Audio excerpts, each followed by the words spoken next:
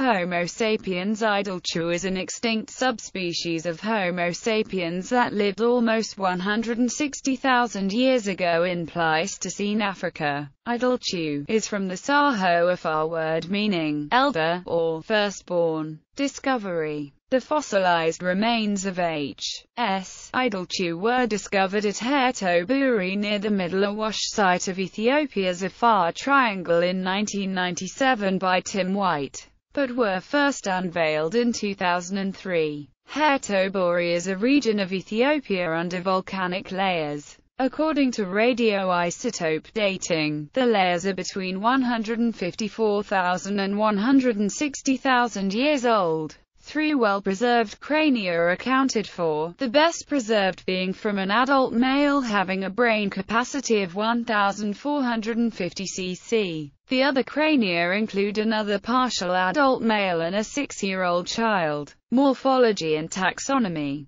These fossils differ from those of chronologically later forms of early H. sapiens, such as Cro-Magnon, found in Europe and other parts of the world, in that their morphology has many archaic features not typical of H. sapiens. Despite the archaic features, these specimens were argued to represent the direct ancestors of modern Homo sapiens which, according to the recent African origin, or out of Africa, model, developed shortly after this period in Eastern Africa. The many morphological features shared by the Hairtocrania and AMHS, to the exclusion of Pena-contemporaneous Neanderthals, provide additional fossil data excluding Neanderthals from a significant contribution to the ancestry of modern humans. A 2005 potassium-argon dating of volcanic tuff associated with the Homo remains showed them to date from about 195,000 years ago, making them older than the idaltu fossils and the earliest known remains of anatomically modern humans.